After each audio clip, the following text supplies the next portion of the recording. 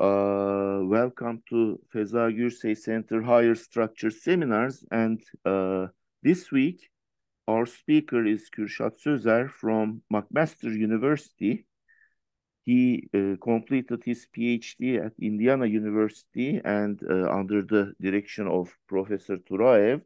And he will going to discuss his recent research results. So we thank him once again for speaking in our colloquium, in our seminar series. Yes, Kürşat, please. Thanks for the introduction and invitation. It's a good pleasure to talk about my recent work, which is joined with Alexis Virelizier, who's at Lille now. And I will talk about mainly two things. One is algebraic side, the other one is topologies, like cross-module graded categories, algebra side, and states of homotopy invariants of maps, topology side. I'm sorry for the unfortunate choice of the title. I guess it doesn't make sense to anybody, but hopefully the goal is to make sense of the title. I mean, if the content of the title makes sense to people, it's, I would say, a success for this talk. Okay.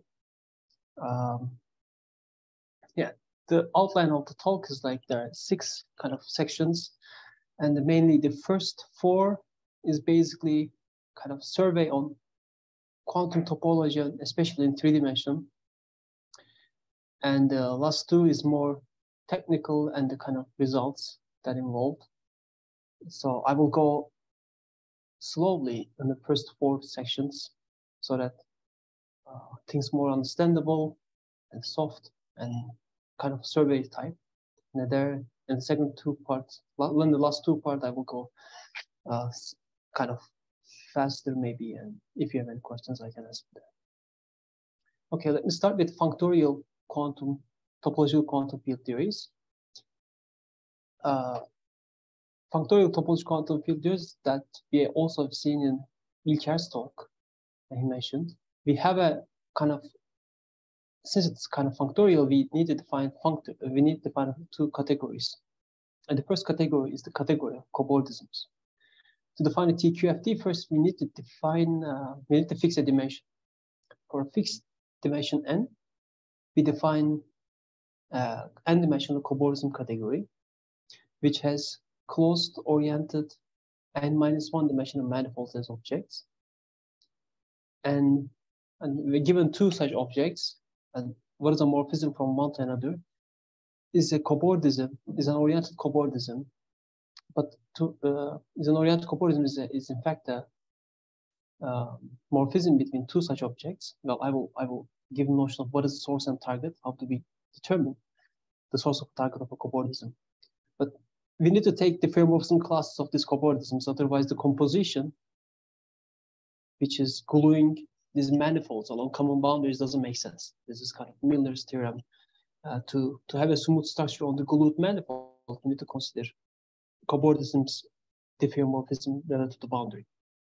Otherwise, we need to choose more data to have well-defined composition in the category. Well, then we also have this is just a Bayer category, and when we consider additionally taking disjoint union operation on manifolds, because cobordisms are as well kind of manifolds. On the objects, we just take 2 n-1 manifolds as a disjoint union. Similarly, disjoint union of manifolds. This operation, it keeps the category monoidal category structure.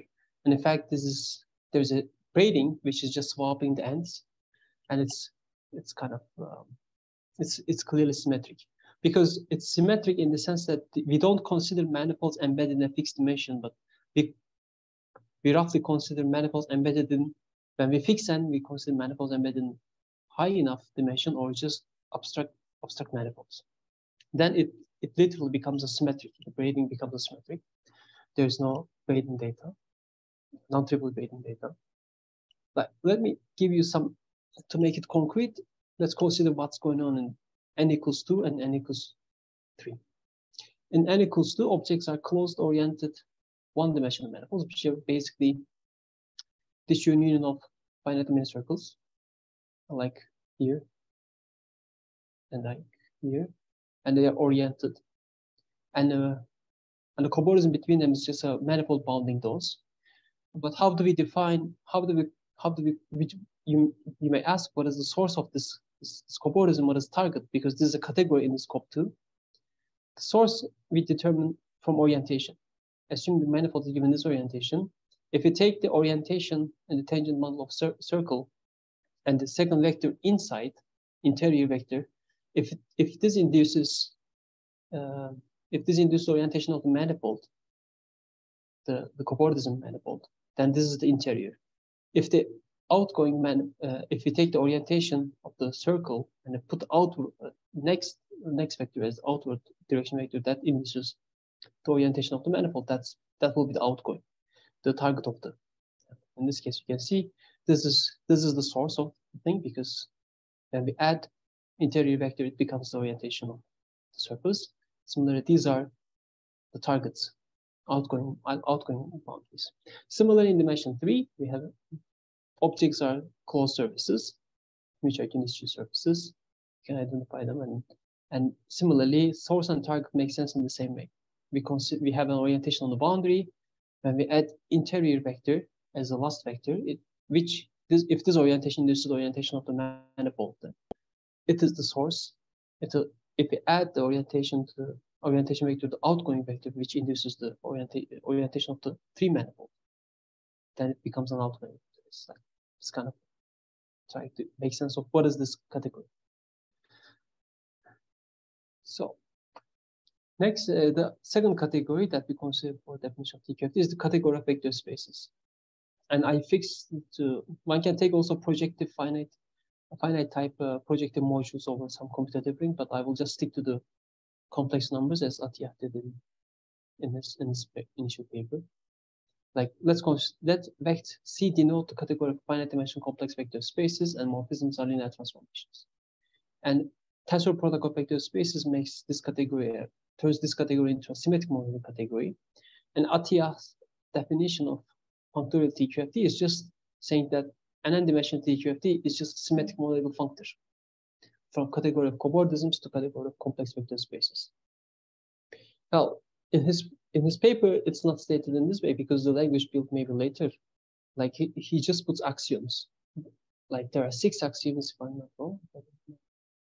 And but these axioms just combine into definition of a symmetric modellable functor precisely. So one can also call, instead of functorial TQFTs, another way of saying this is axiomatic TQFTs. There's certain collections of axioms which are just can be packed into just saying n-dimensional TQFT is a symmetric modellable functor from cobordism category to category of some linear vectors, linear category. Let's see what does such a functor does. In n equals 2, we have again such a morphism in the category. Like we have some ingoing. This is the source of this morphism, and then here it are. Actually, I put the arrows wrong. Yeah, I mean arrows wrong. I should change the orientations.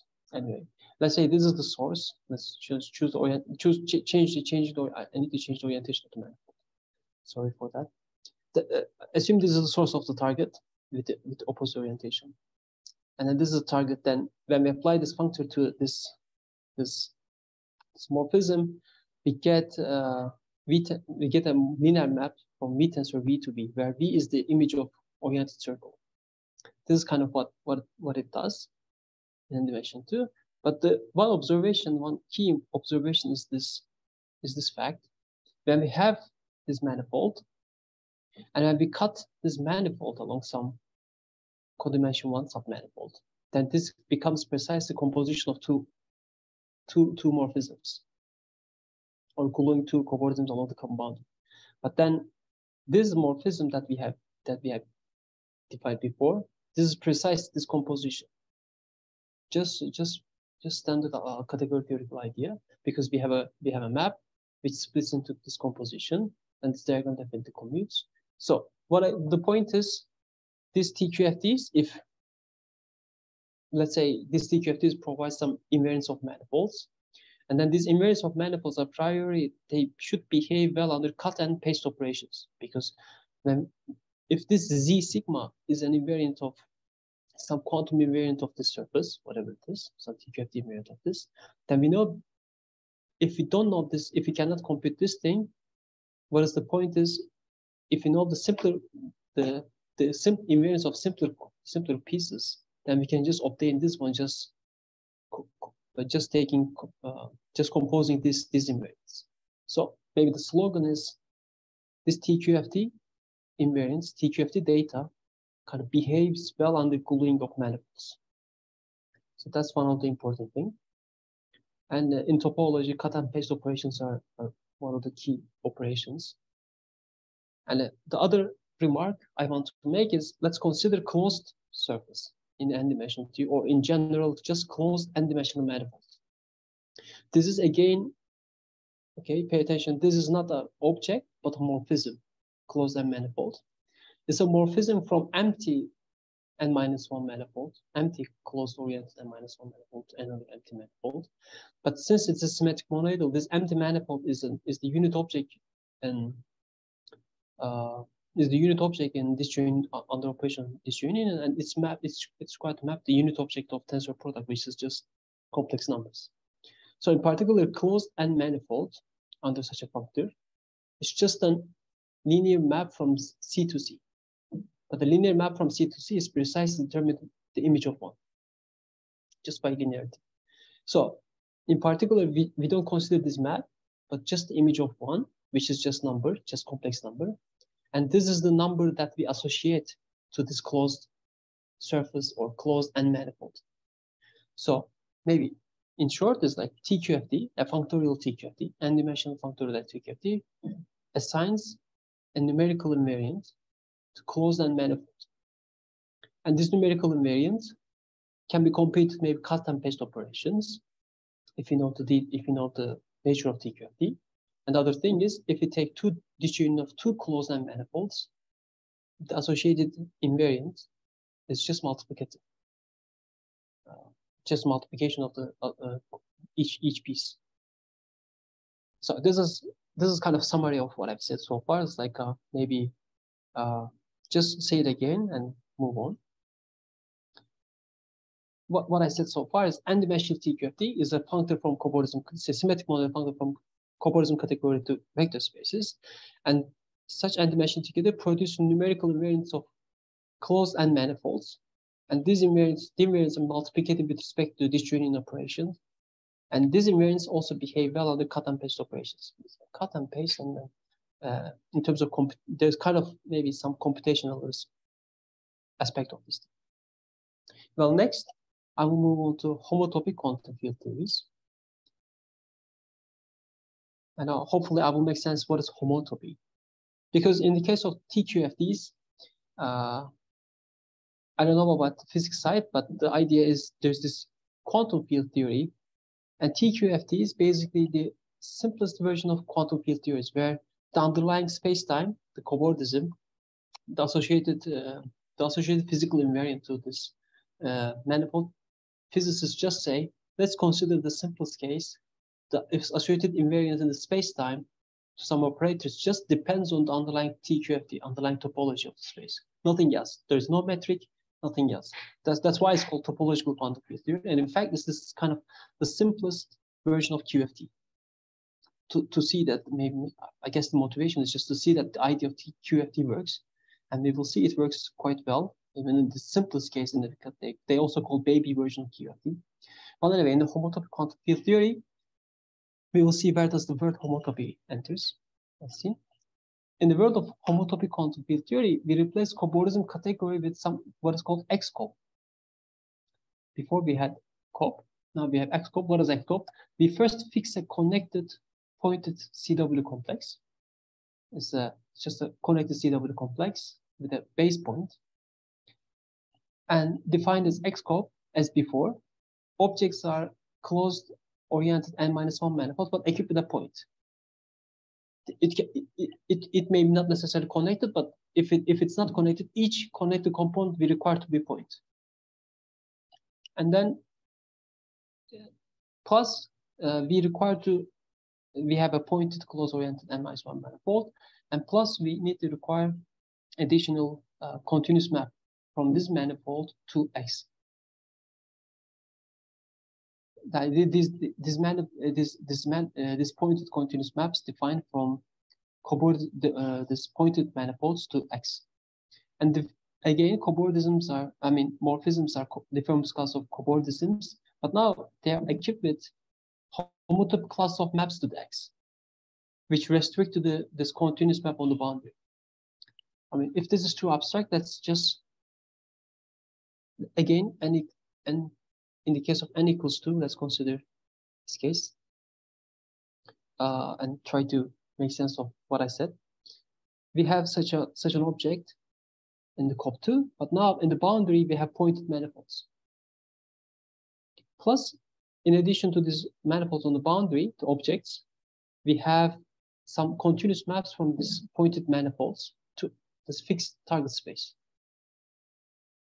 Again, in the source and in the target, we have pointed closed manifolds, in this case, pointed circles, equipped with some continuous maps, continuous pointed maps. And in this case, when we have a cobordism, we look at those maps which extend G1 and G2 to all cobordisms. And among those maps, we just consider, we impose homotopy condition. We define homotopy of those maps, and then we consider homotopy class of such maps. That's kind of the motivation for the homotopy. The cobordisms come equipped with homotopy class of maps. And the objects become pointed manifolds plus pointed homotopy class or pointed continuous maps. And try have generalized the Atiyah's definition of TQFT to HQFTs. Like when we fix this target space X, try to define the n-dimensional X HQFT or HQFT with target X is a symmetric monoidal functor from this X cop n that we define to category vector space, complex vector spaces. Like I said, this generalizes TQFT. How does it? The question is, how does it generalize? If we choose just the target space's point, or more general, just a contractible space, then the notion of XHQFT is just HQFT because we just have continuous maps, just maps to point. There is no more additional data. On the other hand, for any target space X, we can embed this cobordism category to X cobordism category by just, this is not canonical, but for any closed n-1 manifold here, we just introduce points on the connected components and then consider constant maps. So this just implies that this category is way larger than this usual category we have because we equip with maps and also the points to the manifold.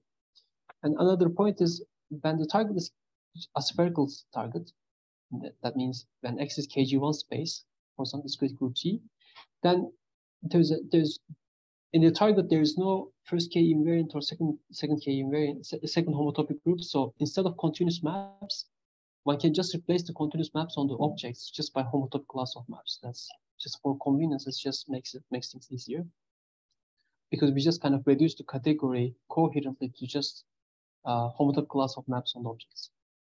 Well, let's see what does this functor does. Again, when we have such TQFT, in this case, we assign some vector spaces to this such circles, this union of pointed circles equipped with maps. But as you see, this vector space is now not necessarily the same. Before they were the same because basically all close connected orientable manifolds just circles. But in this case, since they're equipped with maps, we can change the maps so they are prior, they are not, they can be different. This kind of in some sense is a richer structure. And also when we have again closed n manifolds, this is just equipped with some homotopy class of map to X. And this also produces just numerical invariants. Before, in the TQFT case, we have a numerical invariant, which is just assigned to closed n manifold. In this case, we assign numerical invariant to closed n manifold, equipped with some homotopy class of map to this fixed target. In particular,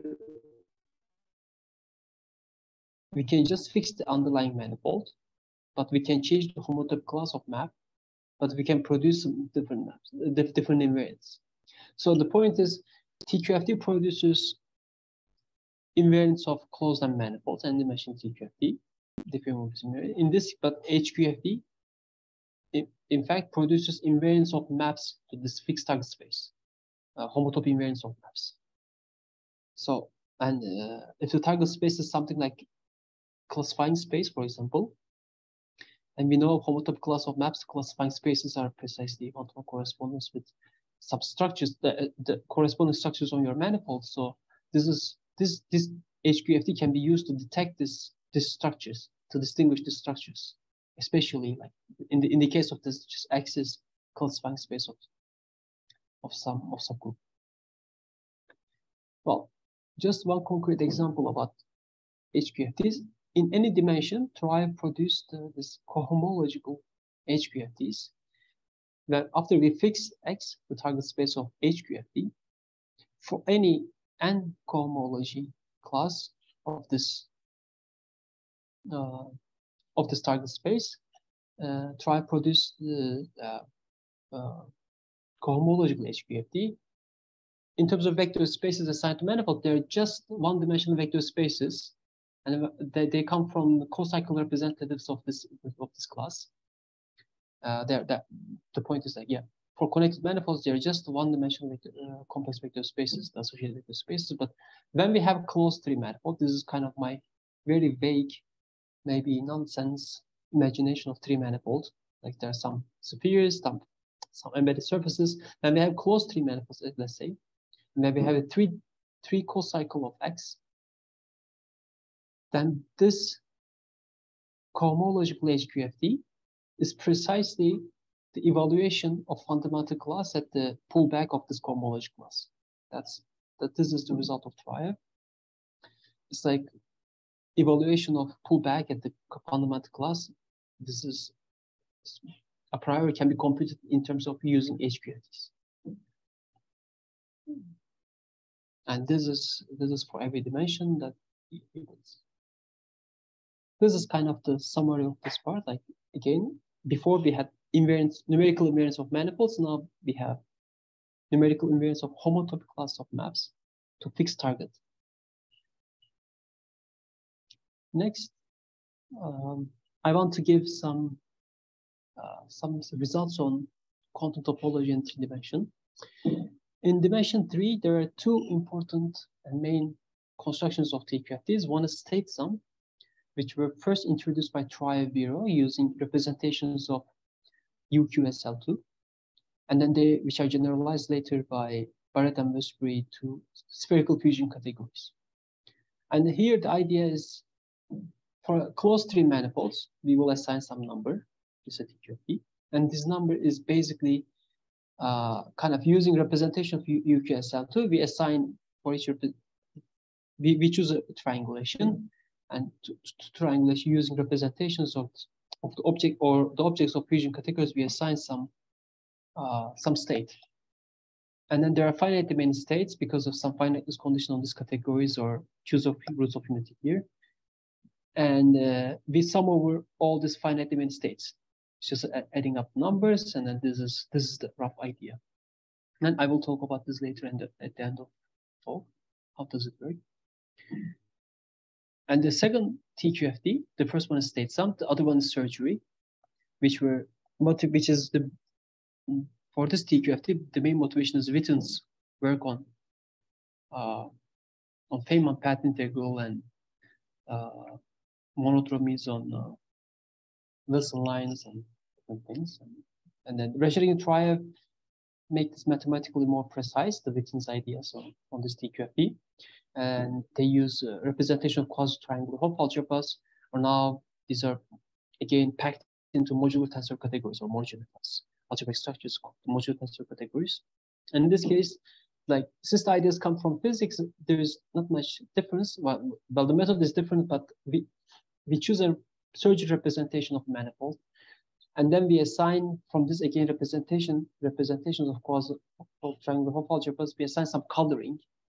And then we sum over all colorings. This is like, again, we sum over all states, sum over all coloring. This is like the idea of, I don't know, underlying physics. Well, this is not the whole story. These two TQFTs, in fact, are related in the sense that I should also add here Kevin Walker and some other people. Yeah, Troyev and Berlizier, they just show the relation between these two TQFTs. Let's say the first one is tau TV, Troyev 0, and tau restricting Troyev. Then whenever we have a spherical fusion category C, its center is modular tensor category. Then for any spherical fusion category, we have a Troyev 0 TQFT. But when we take the center, it becomes a modular tensor category. And then in this case, the associated within restricting Troyev invariant is the same as in this case, up to some constant, or just double. But this is the kind of idea. The slogan becomes like surgery TQFT is the center of state sum. This is kind of one of the slogans. But this theorem is not straightforward. It's quite involved because the Dirichlet center is not simple to understand. Well, anyway, and these are what I said so far. This is the result of TQFTs in 3 dimensions. And Troyev and Berlizier generalize all of these results. That I said in this slide to HQFTs, 3-dimensional HQFTs with KG1 targets. They generalize the state sum TQFT to XHQFT when X is KG1, and in this case, the triangulation uses states, but these states are assigned to be coherent with the homotopy class of a map, the manifolds equivalent. Similarly, surgery HQFT, surgery TQFT, this should be HQFT. Surgery TQFT is generalized to surgery HQFT using modular G tensor categories, and here using spherical G fusion categories. And similar here, there's a kind of additional coherent result, coherency between homotopy class of maps on the manifolds and the colorings assigned. And again, they generalize the relation between them. I say this generalized because if you take G equals to G's trivial group, then this becomes a point. It's just a contractible space. Then this is just the whole of the result just reduces the TQFT case. That's why I call this a generalization. For the trivial group, all of these results just reduces the TQFT results. Well, now I go a little bit in different direction. I will talk about homotopy n-types. And homotopy n-type is a topological space whose homotopy groups higher than n all vanish. And in this respect, one-types are precisely KG1 spaces just by definition of KG1. The first one, the fundamental group of the space, the KG1 space is a space whose fundamental group is G, and all other homotopy groups are vanish. And this can be restated like groups because these are just discrete groups. Discrete groups model homotopy one-types. And McLean and Whitehead proved crossed modules model homotopy two-types. I will explain what does it mean. But first, let me tell you what is cross module. Cross module is a group homomorphism where the second group acts on the first group and second group acts on its sub by conjugation, such that this group homomorphism is equivariant. So we denote the action of H on E like this, and the equivariance can be stated like this, in this way. There's H act on E and H act on H in sub by conjugation, and we require this back to the conjugation. And the second condition is the P4 identity. It's like chi E is an element of H, which acts on E prime, and it's equal to this. From here, you can see if E is in kernel of this thing, then it commutes with everything. Because if it's in kernel, this is 1, but then we can just put this here. So this condition just implies that kernel of this map is just central. But here, what I say, this group's model homotopy one type, we have these two constructions. For any group, we have a classifying space. And for any KG1 space, we have fundamental groupoid construction. These are kind of homotopy inverse to each other, kind of some up to homotopy or up to some equivalence. And similarly here, what does cross modules model homotopy two types? means? It means that for any homotopy 2 type, there exists a cross module such that there's this, again, as before, there's a classifying space of a group. Now we have a classifying space of a cross module such that for any homotopy 2 type, there exists a cross module such that X is homotopy equivalent to classifying space of this cross module. Well, how does cross module relate to X? We know X has just 3 data. One is, because I consider connected homotopy 2 types. I didn't know if I connected, but here X has 3 data. The first one is fundamental group. Second one is second homotopy group. And third one is the first K invariant. And here you can see the first, the fundamental group of X is precisely co-kernel of this map of the cross module. Like you can see, this cross module is complete algebraic definition, but you can see the topology inside it. When you have a cross module, its co-kernel is pi1 of the associated space, Chi, and its kernel is just the pi2 of the space. That's algebra and topology. It's like in kind of 2-dimensional implication, kind of homotopy types. Why I start to talk about homotopy theories? Because homotopy and types, because we asked with Virelizier and Alexei this question: can we generalize tri-Virelizier results from 1 type's targets to 2 type targets? Because what I said, 1 types are KG1 spaces, and I also said in 3 dimension, tri and Virelizier generalize all of the results of TQFTs to KG1 targets, HQFTs. So they generalize all of the TQFT results to 1 target, 1 type target HQFTs, and then we ask, can we generalize even to 2 type targets, which are related to cross modules? And the answer is yes. For the first TQFT, that's what we did. Given a cross module, then any spherical chi fusion category gives rise to 3-dimensional say sum HQFT with target B chi, the classifying space of the cross module. This is kind of the first layer of this three theorems. That's the whole, that's kind of this talk is about, and our work is about this construction of this TQFT. Well, I told you several times, modular tensor category, spherical fusion category, spherical chi fusion category, but I never told about them. Yeah, hopefully now I will start telling some stuff about what is a fusion category, something like this. Because yeah, I want to make it more motivational and survey type with the person and then give the details. I don't assume people know what is a spherical fusion category. I will talk about this hopefully. And yeah, the spherical fusion category I will talk about later now.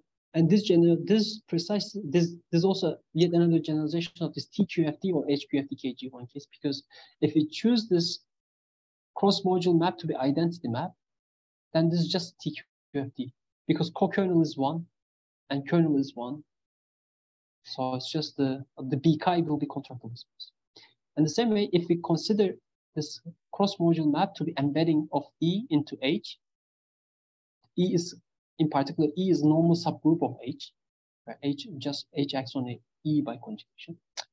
Then our construction is just equivalent to Virelizier work on state sum with KG1, but G now is co-kernel because there's no pi2. Just in these specific choices, we recover the early results in state sums. Well, again, maybe it's another last motivation for the talk. Then we have the closed tree manifold, because we build a three-dimensional HQFT. Then we given a spherical chi fusion category. We don't know what it is.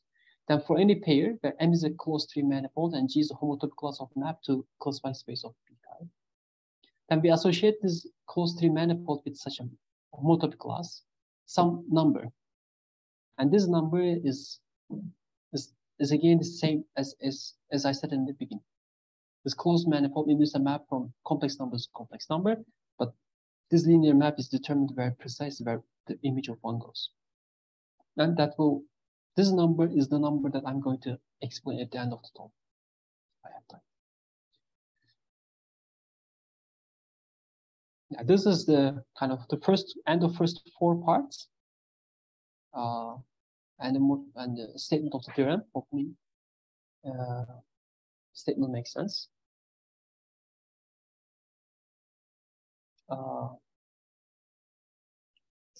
Yeah, I told you I skipped over spherical fusion categories. Now let me tell you what they are. A monoidal category is called C-linear if all of the home spaces are complex vector spaces, and the composition and tensor product are just bilinear. Like you should have in your mind maybe just category vector spaces. Simplest example. And in this case, the object is called simple if endomorphism of the space is just isomorphic to C, rank 1 vector space. An additional structure, yes, in this quantum algebra world, and we define spherical fusion categories, pivotal categories, I don't know, modular tensor categories, everything packed into one package. So definitions involve a lot of structures. Sorry about that. But a category, a monoidal category is called rigid. Rigid is a structure. That means this category is every object comes equipped with some left and right duality. Like for any object in the category, we have some object which is called left dual, and similarly right dual, some evaluation map which is non-degenerate. Because this is some C-linear, this is mapping C, and then this precise non-degeneracy of pairing in complex vector space and its dual. That I will make sense. And a fusion category in this case is a rigid monoidal category, rigid mono-C-linear category. We have a monoidal category. Object morphisms are just complex vector spaces, and for any object we have left and right duals, such that there exist only finitely many simple objects. And the unit object of the category belongs to this finitely many simple object. The unit object is simple and belongs to this finite set. And if we have two different simple objects, there is no homomorphism between them. And every object is a direct sum of these things. So this finite set of simple objects are in particular just the building block of the category under direct sums, a tensor product. Well, what is an example of spherical fusion categories? Are representations of finite groups, representations of quantum groups. And what is, you may ask, what is this I in this case? In the category of representations, they're just irreducible representations. Irreducible representations are simple objects because there is no other morphism, there's no equivalent morphism other than complex numbers. And also there is some trivial example for a given finite group. We can consider objects, just elements of G and morphisms, just chronicle delta. Yeah, anyway, but for such categories, we have a very useful tool of graphical calculus that we can represent morphisms in the category by just some diagrams. And this works quite well.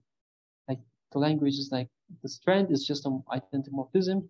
And for any morphism, it's like this. Composition is just stacking two things up and then taking monoidal product, just taking tensor product just like this. And these are, in particular, is invariant under planar isotopies. We can this tensor product is equivalent to these two. We can put F tensor identity of U, composition identity Y tensor Y, and this is equivalent to. So this graphical calculus is very useful because we can represent any morphism like this, and also we can do such simplifications. And when we have unital object, we just don't put anything. Unital objects kind of we don't see them. And rigidity conditions is precisely this. We have evaluations and co-evaluations, and left rigidity condition. No, yeah, these two are this F in the definition of rigid categories. There's a condition on this, then this condition is precisely this. And we have pivotal categories, which are in this case pivotal categories. We don't have left and right duals, but they are the same thing. And in this case, we have this evaluation, co-evaluation. They are not different for things, but in particular, we have our graphical calculus enriches by just putting arrows. Instead of dual, we just put the opposite orientation. And this becomes the left and right dual conditions. And then sphericality is just these two morphisms to be equal for any endomorphism of F.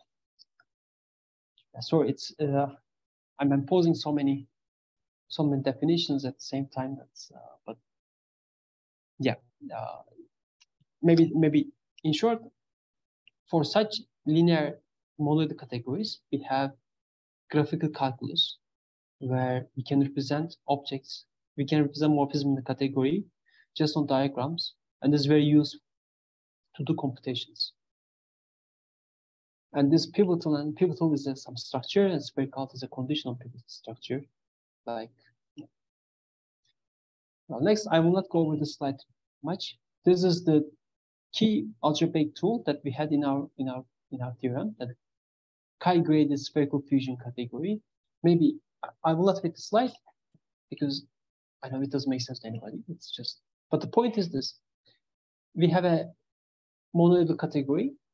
We have a when we have a cross module chi e to h, we have a grading on objects, and this grading is h grading, and we have a grading on the morphisms, and these gradings come from e.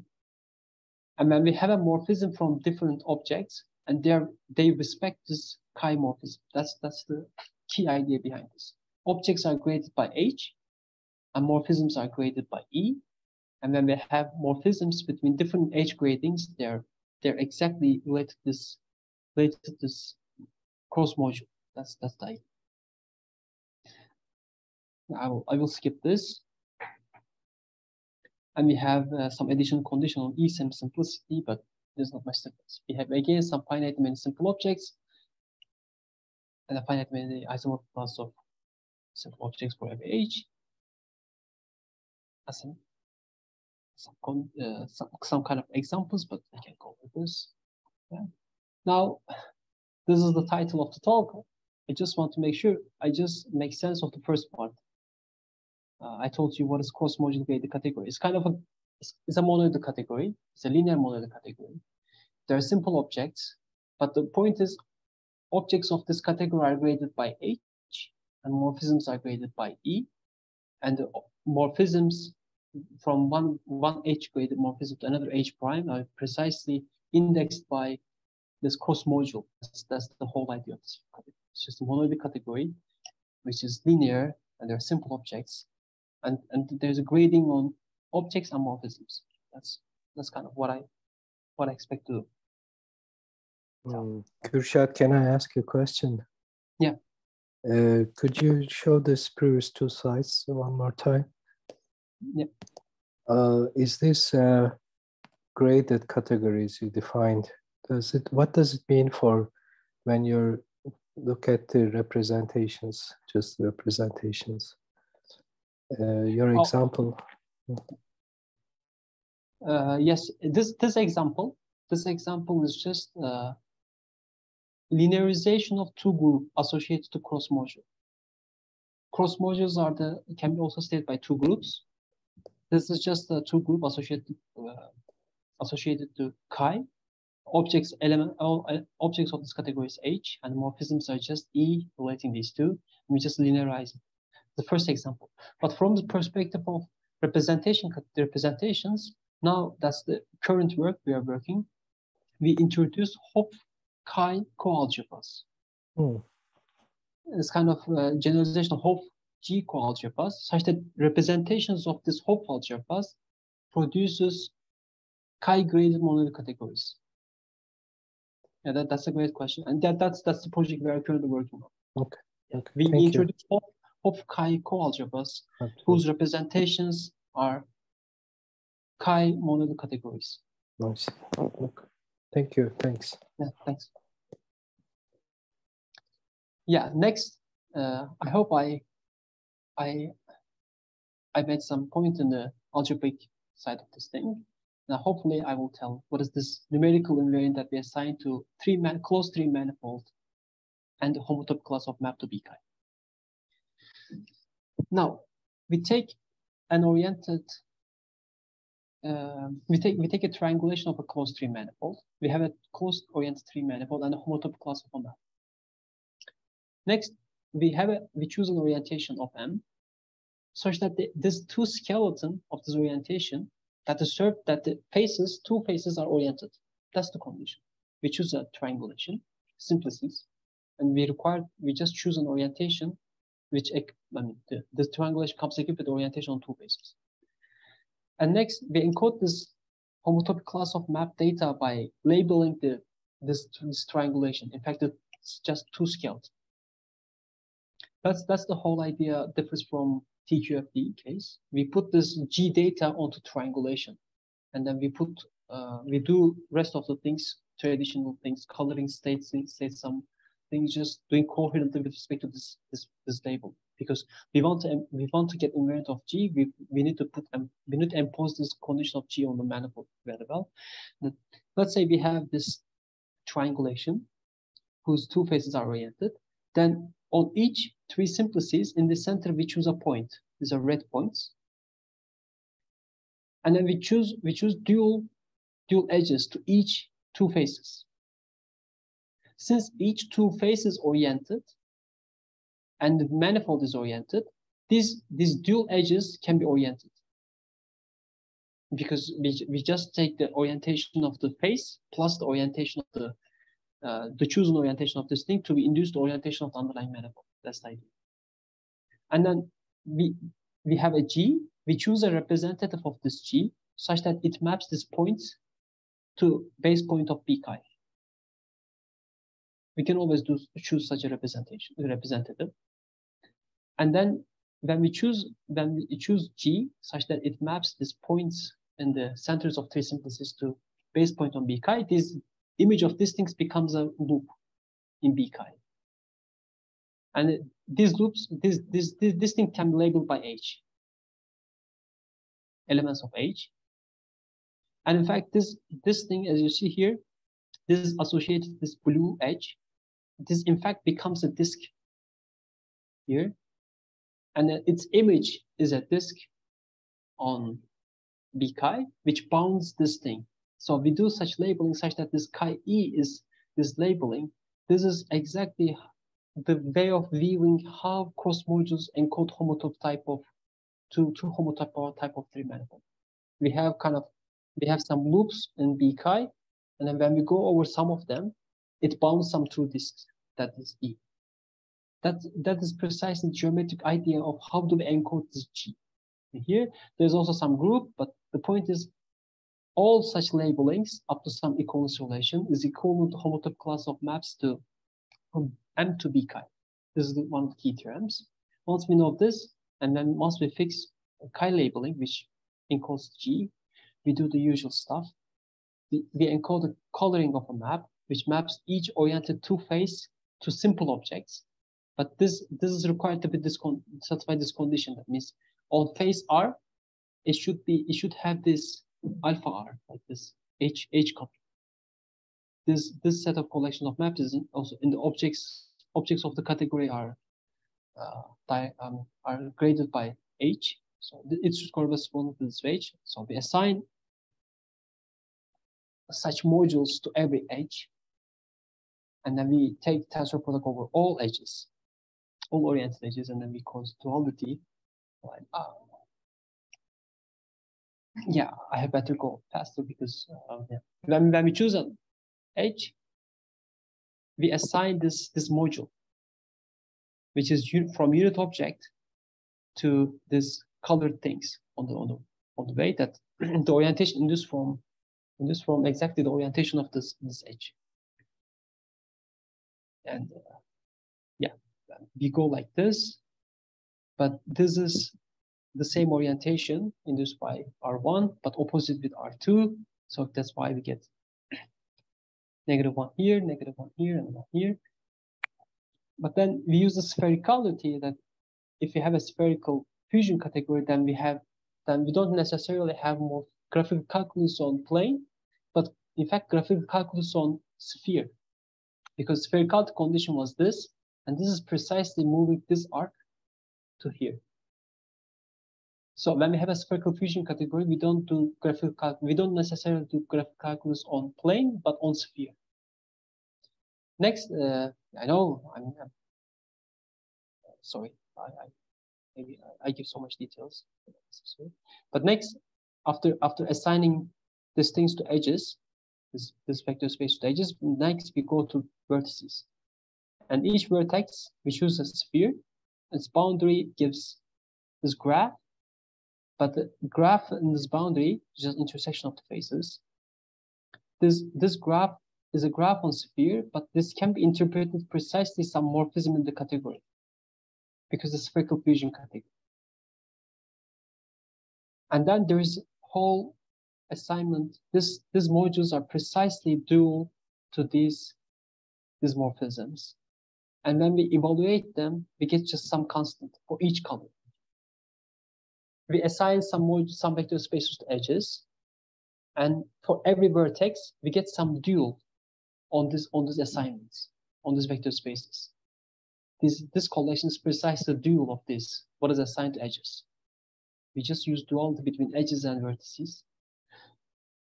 And then we get number for each coloring, and then next, when we add up all these numbers, because there are finitely many regions, there are finitely many simple objects, so all colorings are just finite. And we add this up, we get some number, up to some coefficient. And the claim is this thing is independent of triangulation itself and the choice of these simple objects.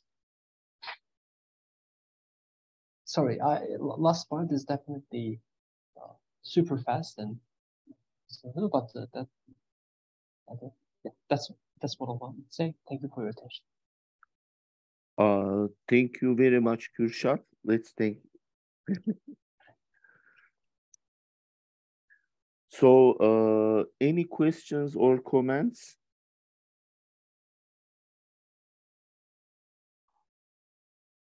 I didn't understand everything, but I was just curious. Do you have this version of this theorem with the center for this one as well? No, no.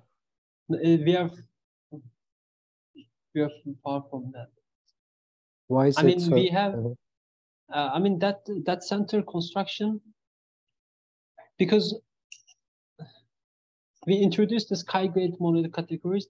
The thing is, we have some projects that we want to do, like, but exactly we have this program, hopefully, like state sum, surgery, and relating these two, doing the same thing. That's the goal.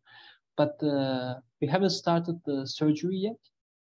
We do some algebraic work now, and also in the case of surgery, there is this braiding case, even G crossing case in the braiding. When we encode the braiding in the G crossing, the algebraic structure becomes, I mean, there are G crossed braided fusion categories. That algebraic structure is kind of understandable, but at the moment we don't have a proper generalization of the braiding or definition of a braided chi-grade monolith category. Yeah, I mean, we first need to find. We first need to come up with definition of modular chi-tensor categories. Right, that will be braided fusion chi category, something like this. That will be braiding. The braiding will encode the chi, and it will encode the topology behind three manifold. And then we need to define surgery TQFT, and then we need to define also center of a spherical chi fusion category, which should produce a priori chi braided fusion category, something like this. Okay. Yeah, it's a long way, to be honest. Yeah, and, yeah, I see. we are a bit far from that. And this Drinfeld Center, I mean, Alexis is expert in the field. I don't know much, but Drinfeld Center is always complicated to me. Mm-hmm. Just the category of half braidings. And, yeah. Okay. Thank you. Thanks. Emre has a question, I guess. Yeah, I have a question about fusion categories. Mm-hmm. If the home set wasn't C vector space, I guess here spatial algebra. If there are C algebra, for example, how would we characterize, define this category, and what would be its related to cross module in your work? That's a good question. I mean, I guess not cross module of groups than groupoids, I guess. In the case of star, I mean, there are works that I know, like fusion categories, like unitary fusion categories. But I don't know, is that what you want to say? Like instead of complex numbers, there are kind of more general unitary fusion test categories. But for those, we haven't have the definition. We don't have unitary chi-fusion categories. We didn't define them, but there are works on unitary fusion categories there. There's also some involution in the category.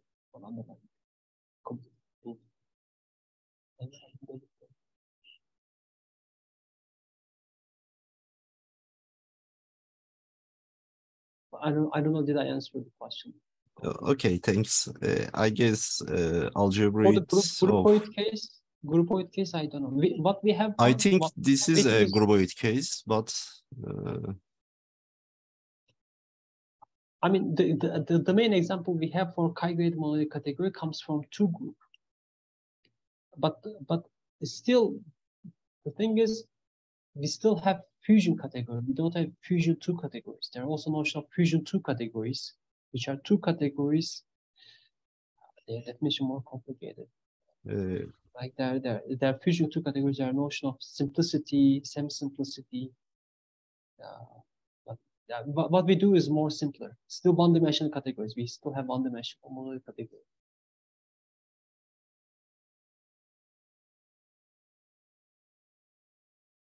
Can I ask a question? So it's about the first part.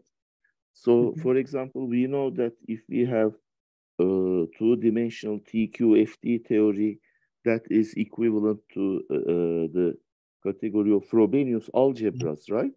So yes, competitive Frobenius algebras. Yeah. So for example, instead of TQFT, if we consider HQFT two-dimensional or in the lower dimensional case, do we have such equivalences? Yes. True. There's this. Yeah. It's a very good question. In two-dimensional case, when the target is not necessarily cross-module, but any two type, Troyev and I think it's Troyev and anyway, Troyev with some co-author, they have a work on the paper name is Remarks on Two-Dimensional TQFTs. They have classification of such things, sort of classifications by Frobenius A algebras, something like this. Like pi, I mean, they have pi 1, pi 2, and K1 invariant. And this is one approach. The other approach is formal homotopy quantum field theories. With Tim Porter and Troyev, they have paper on formal quantum field theories where they use cross-module Frobenius algebras.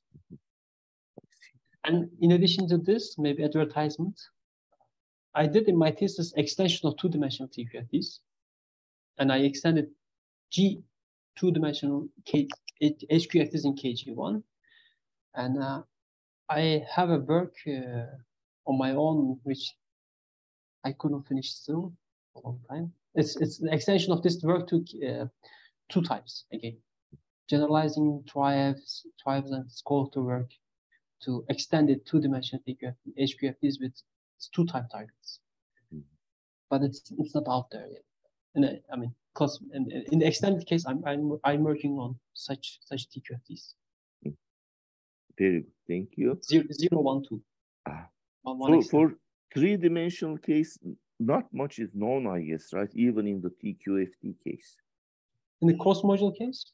So three-dimensional topological quantum field theory category of that, what they are equivalent, for example. I guess I have seen some paper by Lurie about n-dimensional TQFT, what I mean. Cross module. Lurie's paper with cobordism hypothesis. On TQFT, as far as I remember. On TQFTs, yeah. He has this very big conjecture cobordism hypothesis. It's about classification of TQFTs, full extended TQFTs. But the point is, full extension is quite a bit of involved. I mean, hard job. I mean, for example, this state some TQFTs, they extend to point, they extend to full extent. I mean, Douglas, Schumer, Peace, and Snyder, they have work on. They consider three category of tensor categories, and they consider homotopy fixed points. And that's exactly what does, I mean, fully dualizable objects, sorry. And that's exactly what does Lurie says in his paper. I mean, his reformulation of cobordism hypothesis of Baez and Dolan, it says n-dimensional full extended TQFTs are in bijection or homotopy. The space of n-dimensional full extended TQFTs just in correspondence or homotopy equivalent the space of full dualizable objects. So they compute, in the case of three-dimensional case, they compute homotopy fixed full dualizable objects in this three category of fusion categories. There they say they put some category and then they come up with some full dualizable objects. Then they say this generalizes to this object extends to state sum. But in the case of the surgery one, as far as I know, there is no completely fully written extension to point. This surgery TQFT extends to circle, and the slogan is they call 1, 2, 3 TQFT. The slogan is circle. What is assigned to circle is a modular tensor category. But extending the circle is extending the point. It's a big question because, I mean, I don't know. And also the other thing is not all TQFTs extend to point. In general, the state sums extend, but not all of them. So any more questions or comments? I have one more question, but this just something about this cobordism. When you have BG, cobordism over BG is, I guess, G covariant cobordism, right? Am I thinking? Yes. G equivariant. There are two equivariants. One is manifolds equipped with principal G bundles. That's what we consider. That's what I say G equivariant. But there are also G equivariant that other people talk, especially in factorization algebra case. They say G equivariant TQFTs where manifolds equipped with G actions. Okay. If the action is free, they're equivalent. But what they do is sort of more general. Is there a similar interpretation for this cobordism over B Xi? Like for when you put over two type, how should we interpret this in terms of manifolds with? Yeah, that's a very good question. I thought about this, and John Baez, one of his paper, he has some comments on, like, maybe the question that I asked, maybe parallel to what you said, is what does this BK classify for? It's a classifying. I mean, John Baez and Tim Porter, they have some comments, but I don't know much. Okay. Like, do they classify, like, what sort of maybe curvatures maybe? I see. So, I mean, but I what else? Yeah, it's a very good topology question, but I don't have an answer. Okay. Thank you. Thanks.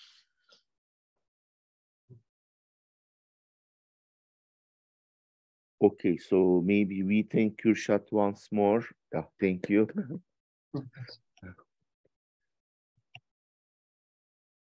So I am now stopping the recording.